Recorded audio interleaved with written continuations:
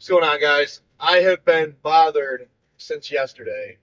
So I did not record a video yesterday, but while I was at work, I went to a rail yard in a pretty ghetto area, and it's really torn up and everything's, as you would expect a place like that to look. And I saw this thing when I was coming up like the big drive path to go, like go get scanned and checked in. And I saw this thing walking around, and I was like, oh, it looks like a stray cat. But as I got closer, I saw it was a puppy, and it looked very emaciated and scared. Like I could see all of its ribs. I felt terrible. It definitely had not eaten in a while. And this thing was like, it's like that big, maybe like it could fit in my lunch bag if I wanted it to. So I cut it off because it was running towards the street where there's too much view obstruction and you got a bunch of crazy people driving. And I was like, oh no, he's for sure going to get hit by a car. So I cut him off in my semi truck and he stopped. But I got out and I tried to get him to come to me. I got my, I went in my lunch bag and grabbed one of my meals and I was like, I don't need this. And he said, it's puppy. So I opened it up and like tried to get him to come to me, but he was really scared, and the truck is super loud, so that does not help. So he ran away from me. I tried to get him, like I followed him for a little bit, but then I got in my truck and checked in really quick, and I drove around because he ran into the rail yard at that point, like up a little hill that obviously I can't drive up. So I drove around and went over to him. And a guy in the pickup truck there, he even stopped and he was like, hey, is that your dog? I was like, no, but I'm trying to save him. He's like, all right, he's over there. And he had run across train tracks. And the way these rail yards are laid out is there's like train tracks upon train tracks that they're like coming in and getting staged and unloaded. So there's an assload of train tracks all rode up. And he ran over on another side of one. And I tried to go over to him. I found him again. I got out of my truck because he decided to run into an area that was under construction, so I could not access it with my vehicle. So I got out and I tried to get him to come to me again, but he really did not trust me. So he just kept trotting on down the tracks, the other direction that I was going.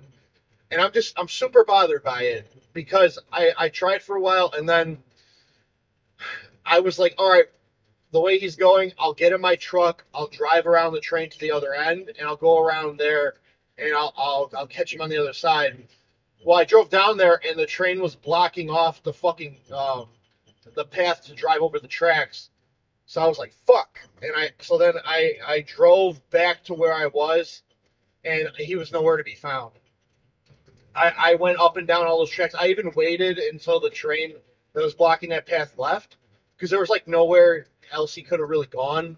I couldn't find him anywhere, even if the train left. And I was very scared he was gonna like get squashed by a train. But I drove around looking for him everywhere, and I couldn't find this puppy. And it's been really eating me up since yesterday, because like in my head, after I called animal control, because I was like, okay, maybe they'll come in here and they could find him and get him. And I left my number for them to give me an update. And I was like, so they can give me an update and tell me where they take him. And then I could go pick him up and take care of him. I'll pay all his vet bills. I'll do everything. I just want this puppy to be okay. But, like, they didn't even fucking get back to me. And it was like 5 p.m. when this happened. So I doubt they even fucking went out there. And to get a random vehicle, sound like a semi-truck, to access the rail yard, it's very unlikely. So, like, I kind of wish I did not do that, because I wasted time calling animal control. But what I should have done was I should have just chased this puppy up the tracks and grabbed him. Like, I should have just let him bite me. If I needed to get stitched, I could have just got stitches. But I should have just did that and got him in the truck and took him home. That's what I should have did. And I didn't fucking do it. And it's really bothering me. I've been super anxious since yesterday. I'm driving over to that rail yard right now.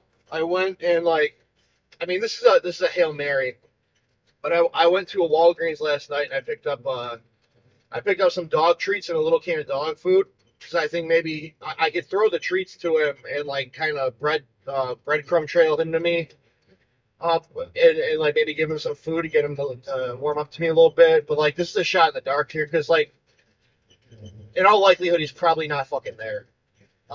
But I'm praying maybe he is, because I'm about to go drive up and down that whole fucking place looking for him again. But it's been a whole day at this point. Um, it's been like 20 hours.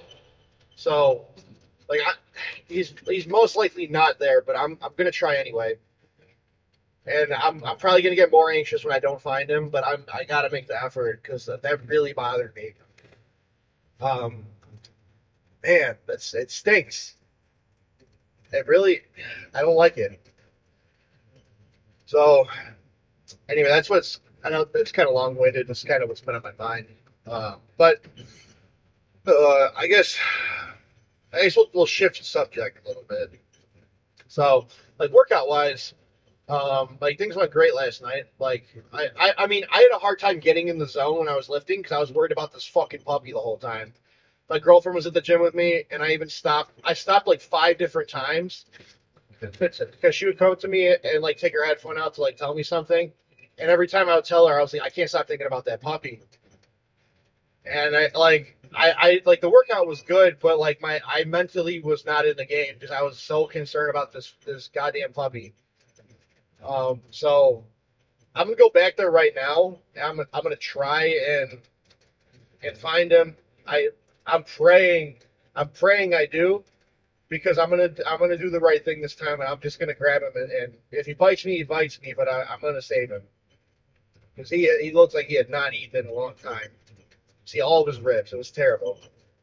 So yeah, I know this isn't like the exact usual shit I'm talking about, but I don't know. I need to talk about it. I really need to talk about it somewhere because it's very disturbing to me. I don't know why people can't take care of their animals. Like, every time I see a stray, I want to take him home with me, and it really breaks my heart. So yeah, I know it's kind of a Debbie Downer video, but anyway, I hope everyone has a good rest of their day. I'm hurrying as fast as I can over this place, and I'm gonna go take a look and see if I can find him.